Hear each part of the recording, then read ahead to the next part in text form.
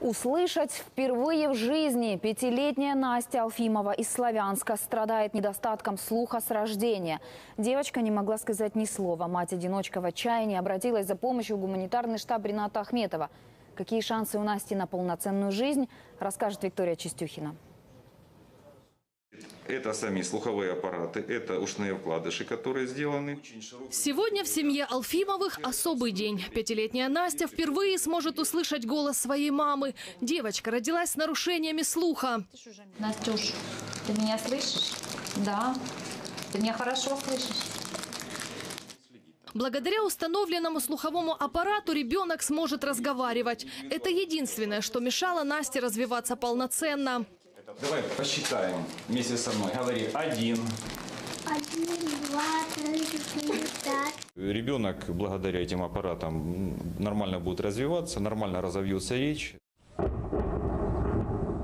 Семья Алфимовых из Славянска во время боевых действий никуда не выезжала. Это время Настя запомнит на всю жизнь. Несмотря на проблемы со здоровьем, девочка слышала, как разрываются снаряды возле ее дома.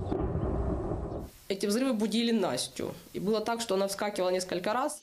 Купить аппараты самостоятельно мать Насти Виктория Алфимова не в состоянии. Мать-одиночка сама воспитывает 2 детей. Помощь Насте нужна была как можно быстрее, ведь отсутствие слуховых аппаратов влияло на развитие девочки. Именно тогда Виктория решила обратиться на горячую линию штаба Рината Ахметова.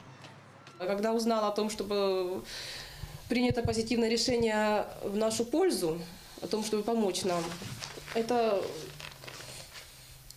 я плакала, но плакала от радости. Потому что я никогда не думала, что моя мечта может осуществиться, что ребенок будет хорошо слышать.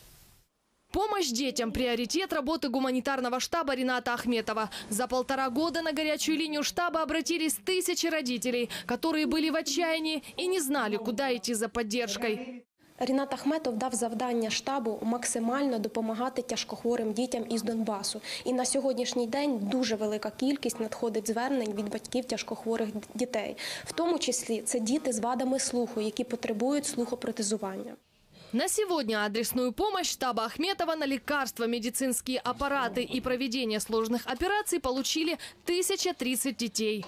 Я хочу выразить огромную благодарность фонду Рината Ахметова. Это уже у нас не первый и не второй случай, когда фонд помогает слабослышащим деткам. Поэтому огромное спасибо за заботу о людях и о нашем будущем нашей Украины.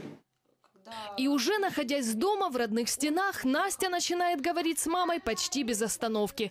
Первый стих, который рассказывает девочка, символично посвящен врачу.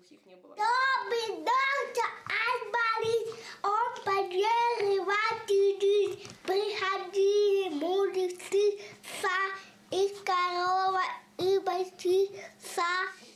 Виктория Чистюхина, Алексей Куделя, Игорь Монастырев. События, канал Украина.